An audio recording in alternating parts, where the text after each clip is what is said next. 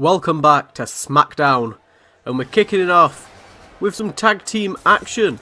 We've got Gallus making a return after they failed against Heavy Machinery a few weeks back.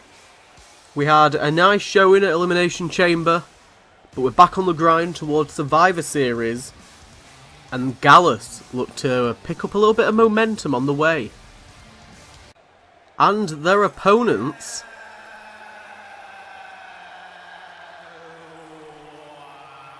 by the sounds of it, Matt Hardy, who we've not seen in quite some time. We last saw him, I believe, feuding with his brother Jeff.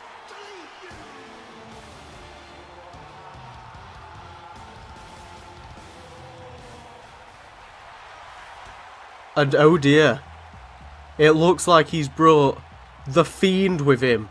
A man that did very, very well inside the Elimination Chamber, eliminating a lot of superstars, and if he didn't, he did very good.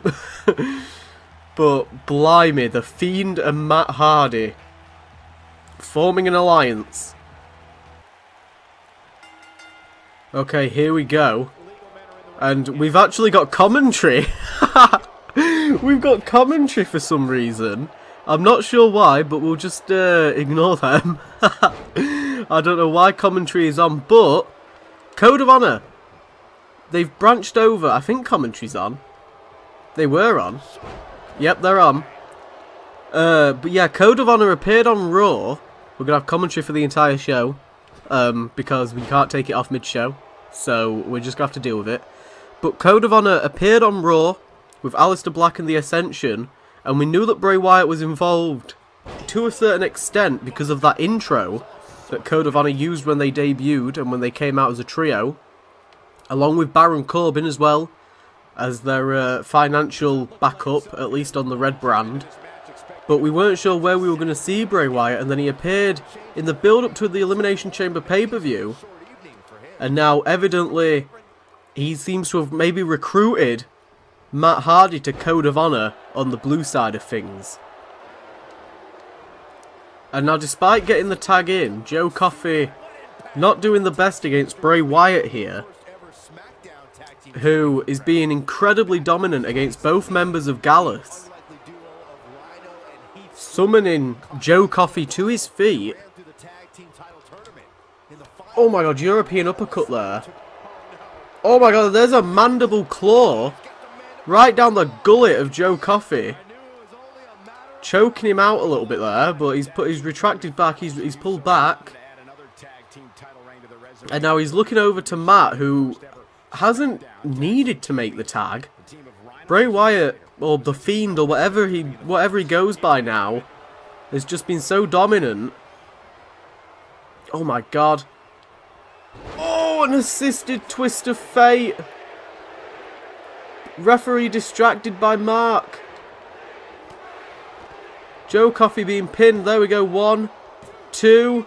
Oh, and that distraction meant that Joe Coffey was able to kick out at a 2 there. Another woken one. Matt Hardy managing to control the Coffeys, much like how Bray Wyatt managed to, but stiff elbow shot there by Joe, and now going for that guillotine swing, managing to haul Matt Hardy's carcass around, and now going for the pinfall. And Matt Hardy with a kick out there. We saw him very, very briefly after his feud with Jeff, but he didn't manage to pick up many wins. I think he might have been in a qualifier for a Money in the Bank ladder match, and it certainly did not go well for him. And Joe went for that discus clothesline, and Matt Hardy catches him. There's a side effect to Joe Coffey. Kicked the gut, and a twist of fate.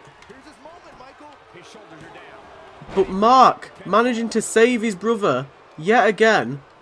Both members of Code of Honor clambering after Mark, but Mark with a reversal, inverted suplex there to The Fiend, forced to roll. And now Matt Hardy on the assault. Tag made to Mark Coffey now, A lot more fresh than his brother Joe. Trying to get hyped up a little bit. But Matt Hardy with that reversal. Bouncing Mark back onto his back. And now into the corner. Tag made to Bray Wyatt. What could this be? Bray Wyatt, middle rope. Axe handle to the arm. And Mark Coffey, though, trying to use speed against the Fiend. Oh my god, the Fiend just leaping, using his entire body weight. Went for a clothesline. Oh my god! Hanging Mark Coffey on the top rope there with that reversal. And reversal from Mark. Mark and the Fiend seem to be going toe to toe. Oh my god, elbow to the face. Oh my god, and there's a mandible claw to Mark Coffey. He's got him in the corner. And again the Fiend pulls back. Taking a moment to gloat about what he just did to the brother of Joe Coffey. Gallus put on an amazing match against Heavy Machinery. Shoulder barge there, and it looks like we could be seeing another assisted twist of fate. And Joe Coffey, I don't even think he's going to try and get in. Oh my god, but the Fiend going after him anyways. Code of Honor pick up a debut win on SmackDown. So moving on from that, we've got our TV Championship on the line, the weekly defense, and oh dear. Oh, that's not going to be the only time that we hear that. Because tonight's main event, the New Day put the belts on the line against Dynasty. One of them might be pulling double duty, depending on who it is. Who have we got? Oh, it's Xavier Woods and his bloody trumpet. Going to try and take that championship from Drew Gulak. And the man that was in the Elimination Chamber match at the pay-per-view, unfortunately he was eliminated first, I believe, by Roman Reigns. Drew Gulak, who has, well, I guess he's gathered quite an amount of salt in the 2 days that it's been since the pay-per-view, because of how poorly he performed. Here we go, Drew Gulak, who's got now a point to prove as he hits a dropkick on Xavier Woods. Wasting no time. Oh my god, a slap, a disrespectful slap, followed by a big boot. So later on tonight it must be Kofi and Big E defending the belts, which is no surprise. Flip over there by Xavier Woods. And the onslaught begins as Xavier Woods gets some offense in. Oh my god, right to the hard cam there. Disrespecting Drew Gulak, the current TV champion. Current longest reigning TV champion as well. And now going for a submission maneuver. It'd certainly be a massive, massive piece of humiliation, pardon me, if Xavier Woods could make Drew Gulak tap out. Oh my god, and Gulak went for a back elbow there. Hits a forearm instead. Both of these men. High angle back suplex. And Drew Gulak takes control. Oh my god, kick to the face. Went for a discus clothesline, but Xavier Woods using his speed and now in the corner. Tornado DDT to Drew Gulak, laying him out. Hey, putting the belts on the line against Dynasty, who won #1 contendership after beating them in the build-up to Chamber. Irish whip into the corner. Oh my god. And a Gulak attack to Xavier Woods to the back of the head. This vicious assault, or at least it was an assault until it got blocked. Oh, it might still be. Back and forth. And now Irish whip into the corner. Xavier Woods with the flying forearm to Drew Gulak, laying him out. What is Xavier Woods looking for here? He might be going on a roll. Oh my god, and he's managed it, taking down Gulak. And now Xavier Woods to the top rope. Went for the elbow drop. Gulak dodged.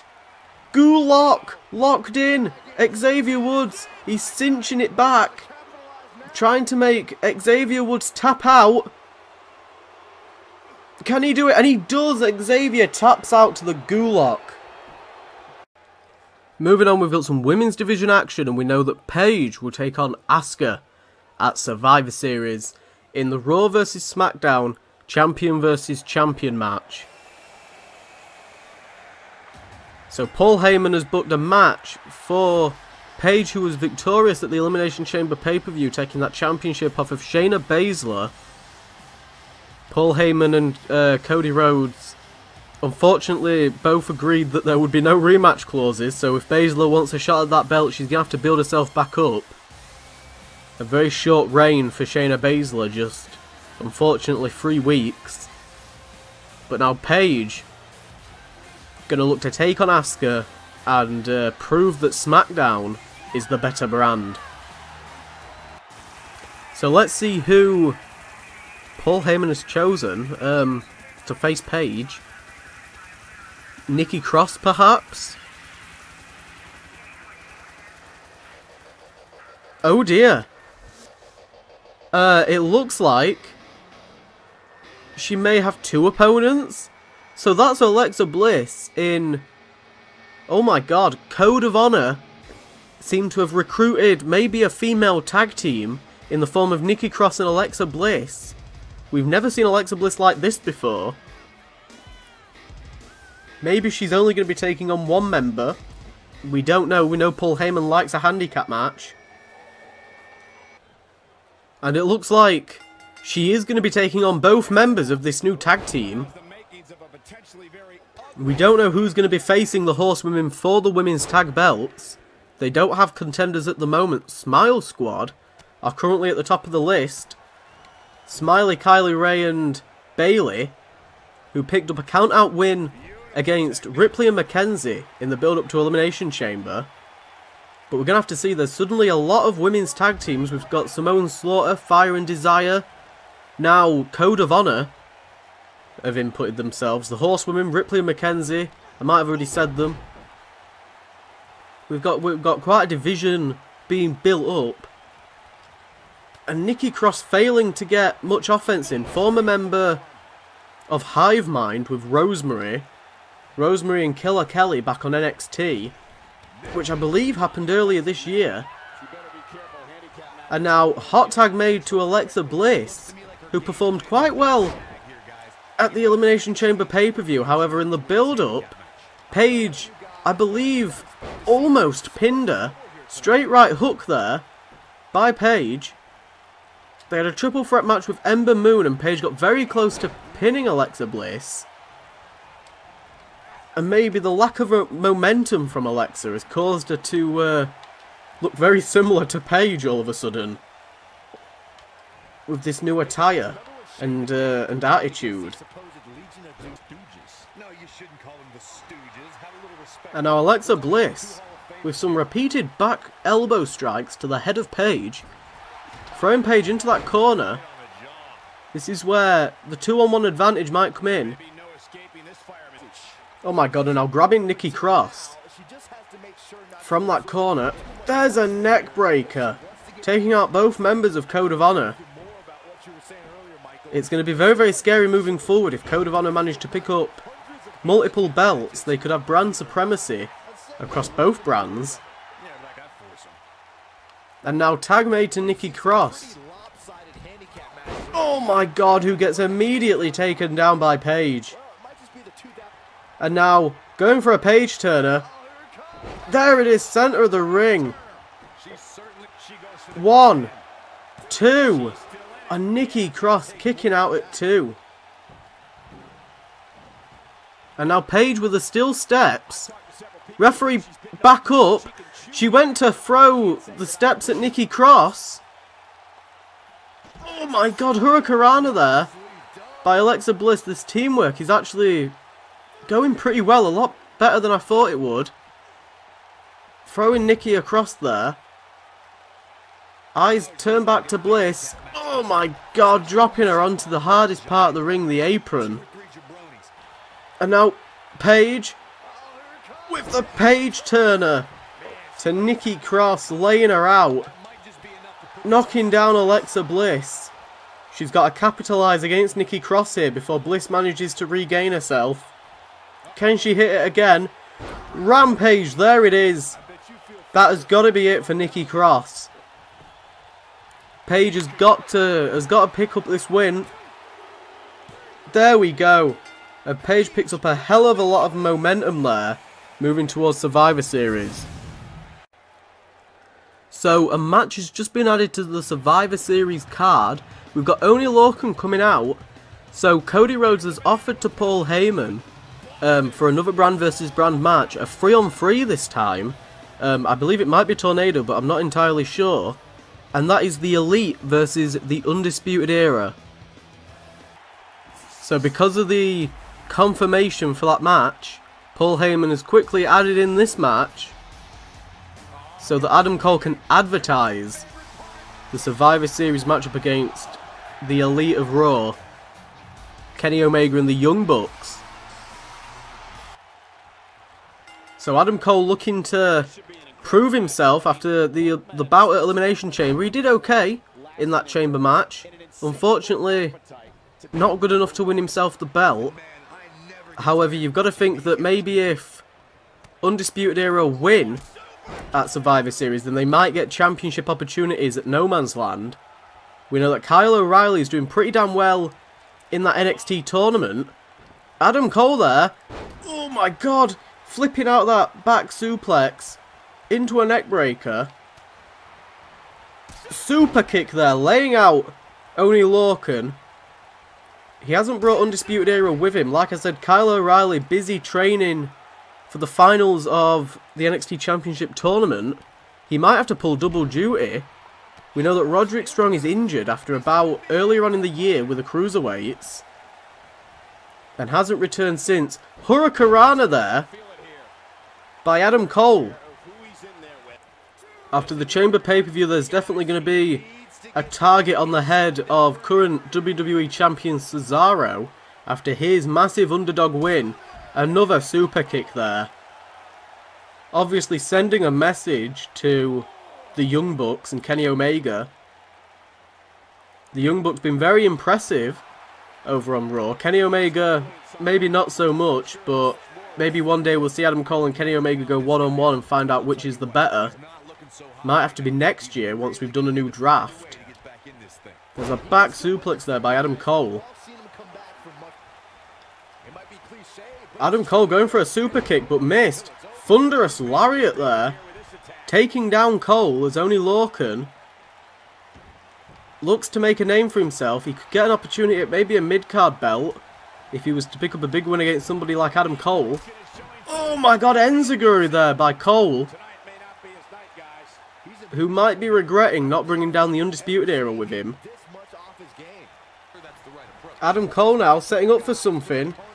Oh, super kick into a straitjacket German. 1, 2, and Oney Lorcan kicks out at 2. The momentum behind that super kick was, well, it was pretty damn incredible.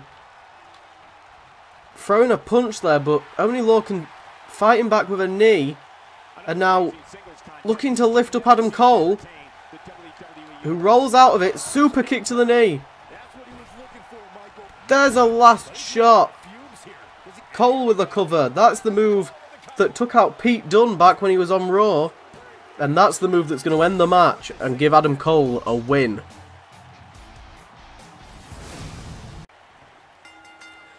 Here we go, main event time. We don't have any introductions. I'm not sure why. This show has been a little bit all over the place with the commentary and for some reason no entrances for the main event. We had an ad break apparently. Oh my god. Shinsuke Nakamura attacked Big E and Big E's just tagged himself in because of it. Single leg drop kick. Nakamura picked up a big win over Kofi Kingston. Oh, and a slap to the chest. Nakamura rolling out there. So this is for the Tag Team Championships. Winners go to Survivor Series to represent SmackDown in the Triple Threat Tag Team match. Powerbomb there by Nakamura. And obviously Xavier Woods not at ringside. Backstage instead recovering. Tag made to Kota Ibushi. as these two men take on Big E. Oh my god! Elevated neck breaker maybe? I was going to call it a Thunder Valley, but it certainly weren't. It looked almost like a Grand Amplitude, but a neck breaker version. Oh my god, and now roundhouse kicks, savate kicks, left, right and centre. Oh, and Big E having to throw Kota Ibushi over the top rope there. Ibushi obviously a lot quicker than Big E, despite Big E being very quick for his size.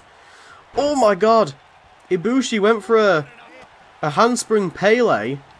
Oh, and gets hit with a clothesline by Kofi Kingston. Kota Ibushi trying to regain himself on the apron there after this assault from Kofi Kingston. Kofi Kingston's been on top of this match. Oh my god, and he was trying to leap to the outside maybe, but Nakamura had different plans. Looking for a suplex. Oh, he might have crashed and burned with Ibushi, but I don't think Nakamura cares at the moment. I'm not entirely sure if Ibushi cares, just as long as they get some offense in. That might change the course of the match. For Dynasty, snap German suplex there by Kota Ibushi. I think we're probably going to start seeing next week and the following week some more people that are going to appear at the Survivor Series pay-per-view in the traditional tag matches, the Raw and SmackDown tag matches. We know that Raw's had some qualifiers for the big women's match. SmackDown could just be picking them rather than qualifiers. Oh my god, Snapdragon! Kofi Kingston's foot is on the rope, but the referee can't see. It doesn't matter anyway. He's kicked out, leaping up into a moon stomp, a mushroom stomp, or whatever you want to call it. And now Ibushi. I think Kofi wants Nakamura. After he suffered that loss, he's happy for Nakamura to get into the ring. Oh my god, kitchen sink there, and another one. Kofi reverses that single leg drop kick. Oh my god, went for a suplex. Knee to the top of the head. And now, inverted power slam by Nakamura to Kingston. Nakamura is on fire as he takes on Kofi Kingston and Big E. Big E desperate for the tag. Oh my god, kick to the gut. Went for a Kinshasa, but Kofi Kingston with the reversal. We've not seen anybody reverse the Kinshasa yet. At least not that version of it. Boom drop there by Kofi Kingston.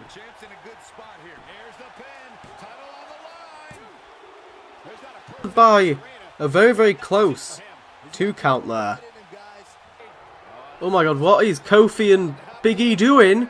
Up, up, down, down. That's not the way it's meant to be, but it doesn't matter. Oh my god, Kota Ibushi there to break it up. That could have been the end.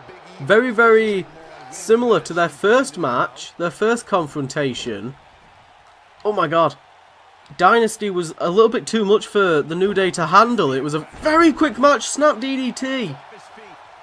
Might be looking for a tag to his partner Ibushi, and he manages to make it.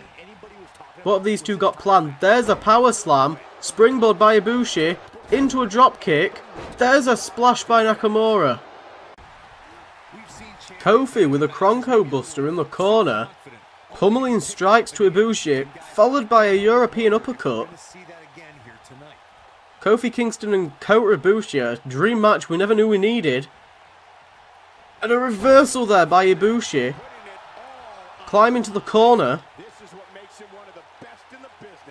Oh my god! Trouble in Paradise! Wiping out Ibushi mid-air. 1, 2, and Nakamura breaks it up. That could have been it. We've never seen Kofi Kingston do that. Kota Ibushi got the shock of his life there. I don't even know if Kota is conscious. Kofi Kingston, I don't know how he is doing this. Irish whip though into the corner. Might be looking for another Kronko. It went well for him last time. And now Dynasty, both members in the ring. Enziguri there to Kofi Kingston. Nakamura's got to get out of the ring before the referee hits a 5. And now Kofi Kingston, oh my god, went for a suplex. But it looked like Nakamura pulled Ibushi back down, but it was no use. There it is, suplex to the centre of the ring. Ibushi really struggling to get the momentum back. Irish whip though. Oh my god, throwing Nakamura out of nowhere there. And now setting up for a powerbomb maybe. Oh, Kofi Kingston tried to roll out of it. Last ride powerbomb. Kofi Kingston's out. Oh my god, and that's it. Dynasty have won the belts.